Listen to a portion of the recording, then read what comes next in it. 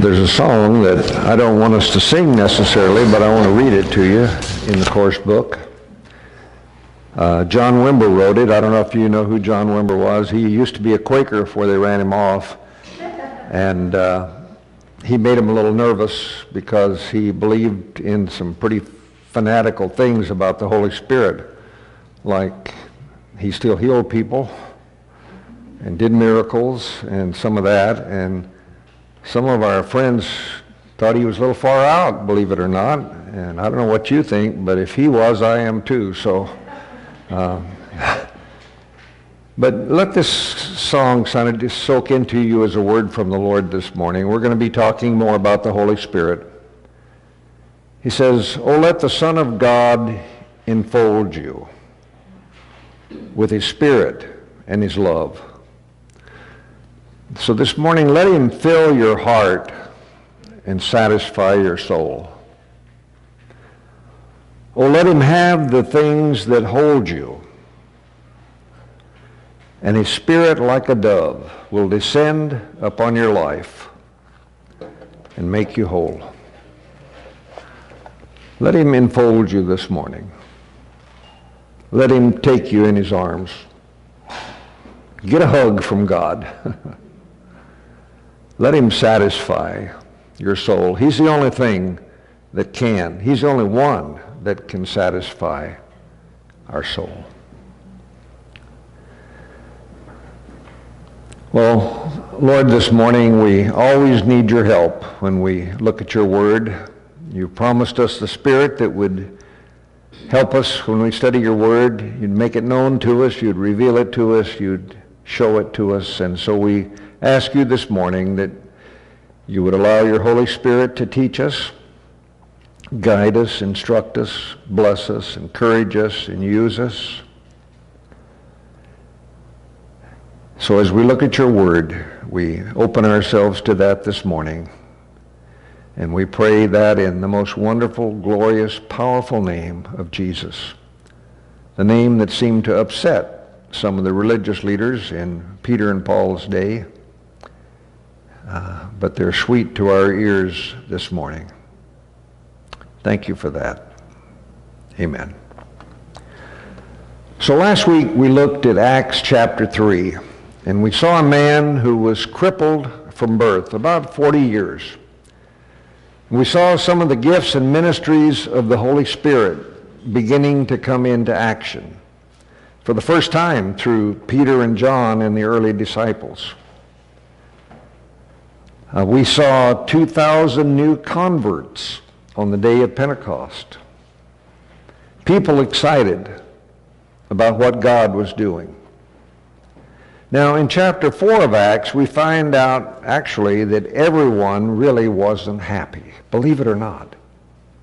There were some people there that weren't happy and weren't excited about what was going on. The religious leaders and the Jews were greatly disturbed, the scripture says, by the apostles proclaiming Jesus' resurrection.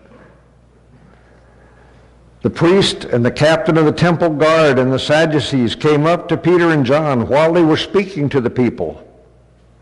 They were greatly disturbed because the apostles were teaching the people, proclaiming in Jesus the resurrection of the dead. They seized Peter and John, and because it was evening, they put them into jail until the next day. But many who heard the message believed, so the number of men who believed grew to about 5,000. 2,000 more were added that day. The next day, the rulers, the elders, and the teachers of the law met in Jerusalem. Annas the high priest was there, and so was Caiaphas, John, Alexander, and the others of the high priest family. They had Peter and John brought before them, and they began to question them.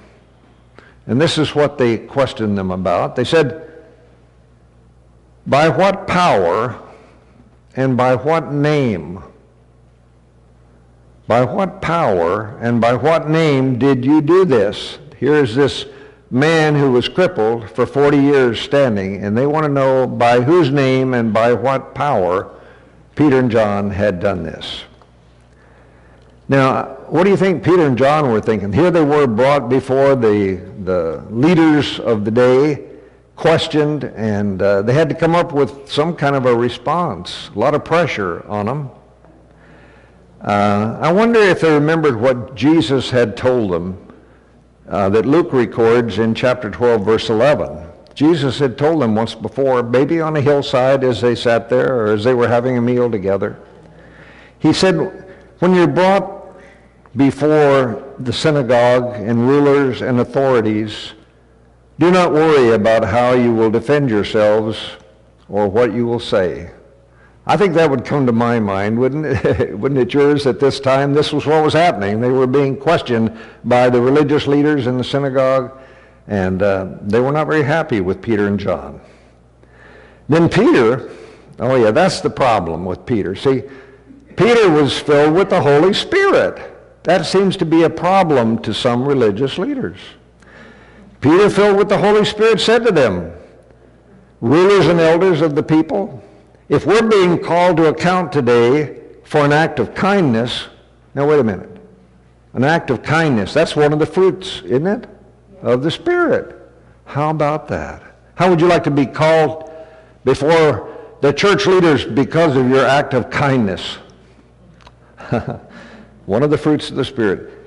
The act of kindness shown to a man who was lame and are being asked how he was healed. Now wait a minute. That was a gift of the Holy Spirit too, and one of the ministries. So here we have an act of kindness, which is the fruit of the Spirit, and a gift of the Spirit. And Peter says, then know this, you and all the people of Israel, it is by the name of Jesus of Nazareth, Jesus Christ of Nazareth. Now here's the problem. Whom you crucified, and whom God raised from the dead. This man stands before you healed. Well, you know, when Jesus was crucified, that wasn't spectacular. There had been a lot of people crucified, but none of them had risen from the dead. And that was the doctrine, that was the thing they were trying to put down. This miracle was causing a lot of problems to the Jewish leaders. And here's Peter and John, filled with the Holy Spirit now, doing an act of kindness, fruit of the Spirit, healed, ministry and gift of the Holy Spirit, in the name and power of Jesus, whom they had crucified and who had come back, who had resurrected. So this new thing that was bothering them, something new, something different. Get used to different, right? Get used to different.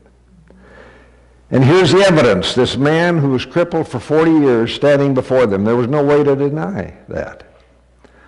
The one yesterday who had gotten so carried away that he doesn't have to be carried away anymore, except in church. We can get a little carried away when we think about it. Now Peter proclaims and preaches what the psalmist had prophesied years before. In Psalm 118, verse 22, the psalmist prophesied that Jesus was the cornerstone that the faith would be built upon. And he says, the stone you builders rejected, which is what they were doing at the moment, which has become the cornerstone. And Jesus had told the disciples earlier in Luke 24, verse 46, he says, this is what is written. The Christ will suffer and rise from the dead, and on the third day, and repentance and forgiveness of sin will be preached in his name to all nations, beginning in Jerusalem. Now, isn't that interesting? That's where this is happening, years and years later. In Jerusalem, in Luke 24, verse 49, Jesus said, I'm going to send you what my Father's promised, but stay in the city. What city? Jerusalem. That's where they were. And you, until you have been clothed with power from on high. Your witnessing clothes, your new suit, your new ability, clothed with power from on high. Acts 2, 1 through 4, he did what he said he would do on the day of Shabbat, or which was the day of Pentecost.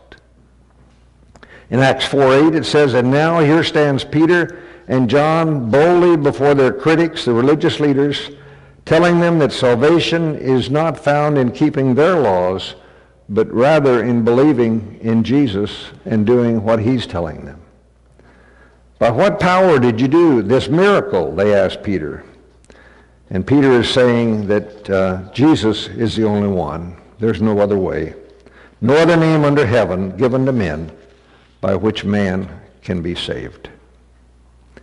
Now this is the same Peter that they knew. They'd seen Peter a lot. In verse 13 of chapter 4, they'd seen Peter cowardly denying that he ever knew Jesus in the courtyard. I think I gave you the wrong scripture for that, verse 13, but I think it might have been Luke. In the courtyard, he's warming himself by the fire and denying 3 times that he even knew Jesus. This was the Peter who was nowhere to be seen when Jesus was hanging on the cross. This is the Peter who was hiding in the upper room, afraid of the Roman leaders and the Jewish leaders, until something different happened to him. Something happened in that upper room. Little flames like tongues of fire came out of somewhere, and a rushing wind, and the Holy Spirit came through the city, and people were changed. They were different. Get used to different. Say, get used to different. I want to hear you say it. Get used to different. Yeah, when the Holy Spirit comes on you, things are different. Sometimes preachers can get ahead in their preaching schedules and get 2 sermons in 1 week. Believe it or not, I believe it. So what could these leaders say when they saw this man healed who had been crippled for 40 years? We see this man standing before us who has undoubtedly been healed. Can't argue that. Everyone in Jerusalem knows it, they said. But we have to stop this madness. If this is madness, give me some of it. I like it, don't you? Verse 15 says they told them to leave so they could have a meeting to decide what to do. That's when you call a meeting. You know, that's why you have committees. And the agenda was, what are we going to do with Peter and John? That was the agenda for the meeting. When they saw the courage of Peter and John and realized they were unschooled, ordinary men, they were astonished. But they took note of one thing. These men had been with somebody. They'd been with Jesus. Since they could see the man who had been healed standing there with them, there was nothing they could say. So they ordered them to withdraw from the Sanhedrin and then conferred together. What are we going to do with these men? They asked. And everyone living in Jerusalem knows they performed this notable sign that they're not taking credit for, actually. They're saying it was not them that did it, but it was done in the name and in the power of Jesus. But to stop this thing from spreading any further among the people, we must warn them to speak no longer in his name. Now, how many of you think that's going to do any good? It might have worked before Peter was filled with the Holy Spirit, but I don't think it's going to work now, do you? So you've got Peter and John. They're not college graduates or seminary students. They're just sort of common folks. Unschooled, ordinary men, but they're doing miracles that the rabbis can't do, who are the smart people. And this is embarrassing. This is disturbing. They had to stop this thing from happening. This thing. What thing? People getting healed? People getting saved, people getting filled with the Holy Spirit, this thing. We've got to stop this thing. I'd like to see it started again, wouldn't you? That's what I want to see started, not stopped. They just saw this man crippled from birth, walking, jumping, praising God, and they wanted to stop it. It didn't fit their doctrine. It didn't fit their way of doing church, as we would say. We have to stop this thing from spreading. It's not a good Quaker way. Well, they didn't say Quaker. People are getting healed, saved, filled with the Spirit. What are we going to do? Easy. We'll just tell them to stop, or we'll put them in jail. Now, how many of you would be afraid if somebody told you to stop, or you'd be put in jail in Scotts Mills? Besides Wanda and Jeannie? Because they know what the jail looks like. It wouldn't hold... It would only, if you want to see what the jail looks like, you can drive down across the street here. Look, it would only hold about 2 people, and I think you could just kick the wall out. That used to be the jail. But evidently this was a pretty secure place, and they had guards. But the problem is, Peter and John are different now. Peter and John are different now. Are you different than you once were before you came to know the Lord and before His Spirit came into your life? They're not afraid of people anymore. They say that we killed their leader, but God raised him from the dead. So they're not afraid of death either. It's evident something has happened to these people. Verse 18 says, call them in, we'll straighten them out once and for all.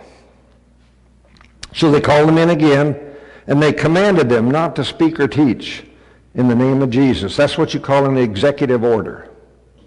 We have a lot of executive orders going around today. They shouldn't do it. But Peter and John replied, verse 19, judge for yourself whether it's right in God's sight to obey you rather than God. For we cannot help speaking what we have seen and heard. You see, they're doing exactly what Jesus had told them they were going to be doing when the Holy Spirit came into their life. They're witnessing. They're telling what they have seen and what they have heard. They're not evangelizing. They're just witnessing. They're just telling what they saw and what they heard, what they experienced. And, you know, this is still happening today, and it should be happening even more. Today, we're beginning to live in a situation where teachers and pastors are being threatened not to say certain things anymore. Did you know that? There's certain words that are not proper for us to use. Words like same-sex marriage, mother and father, male and female. Many churches are even teaching that the sin of Sodom and Gomorrah was a lack of hospitality. They've forgotten that God created a man and a woman, and that was it. Now, I'll admit, we live in a messed up world. But we're the ones that messed it up. God didn't. God created it.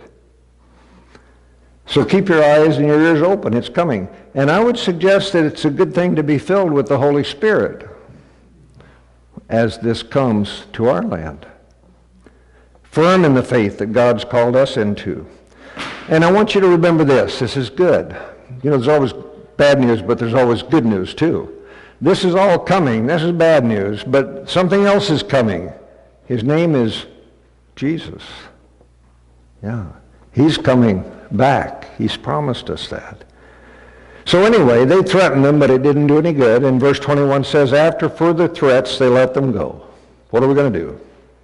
They couldn't decide how to punish them, because the people were all praising God for what happened. They saw this man 40 years crippled, and here he is jumping around praising God. How are you going to put that down?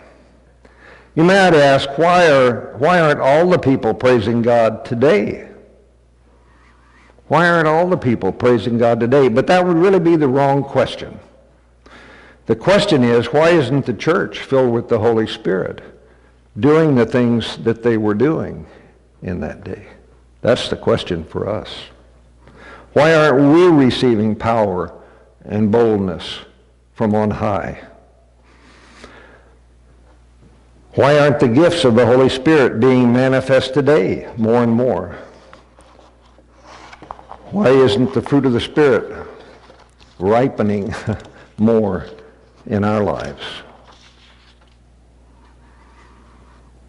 Well, verse 23 says, Peter and John were released. They went back to their own people and reported all the things the chief priest and the elders had said to them. To their own people. I kind of like that.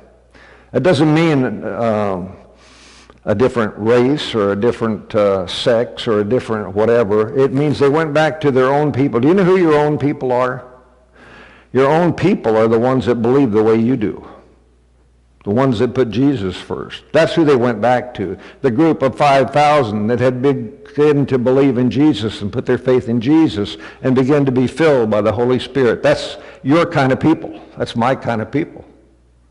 We love everybody, but those are our people. The ones that believe that and do that. What was the congregation's response? When they went back, when Peter and John went back to the group, their people, how did they respond?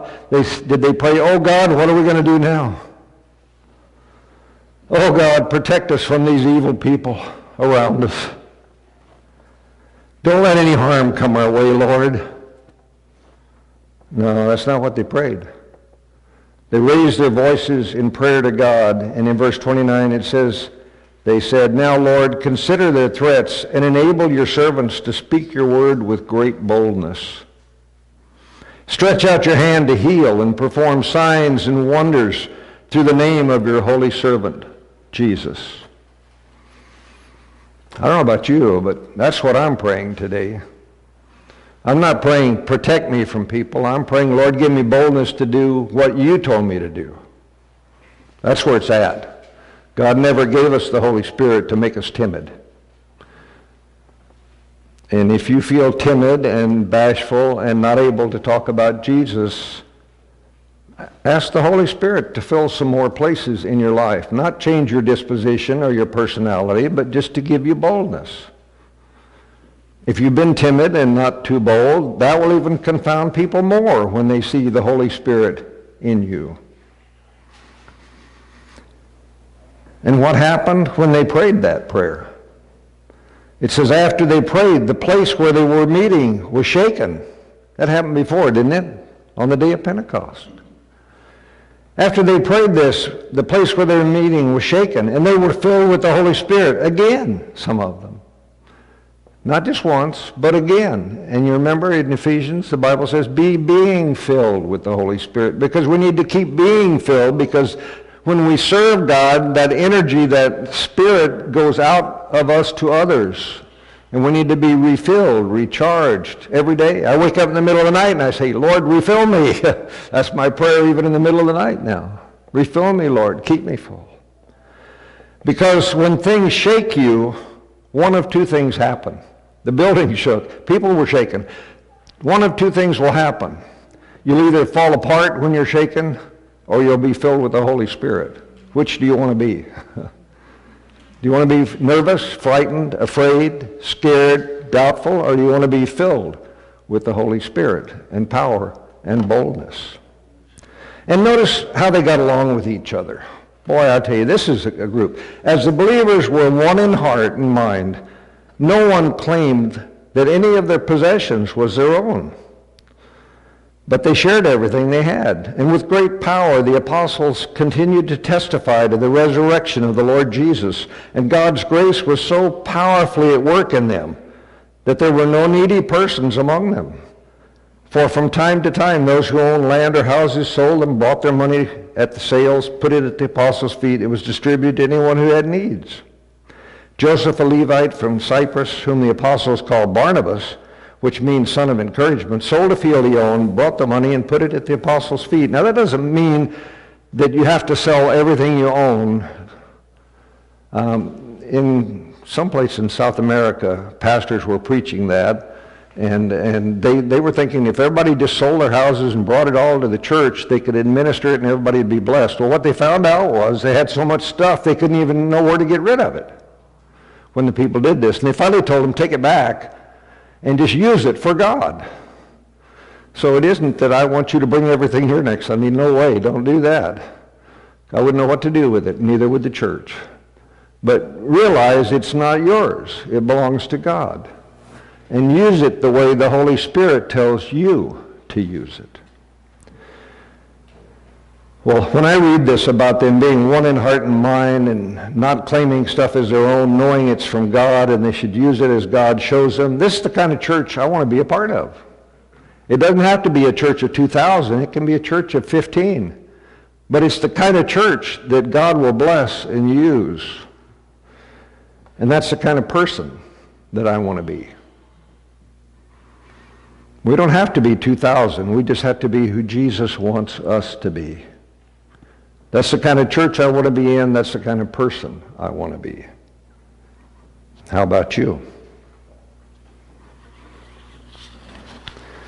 Well, has God been whispering things to you this week? The Holy Spirit talks. Sometimes he shouts when we don't listen good, but sometimes he just whispers and we hear him. So let's wait a few moments. If there's something you want to share that God has been sharing with you, feel free to do that, and then I'll close.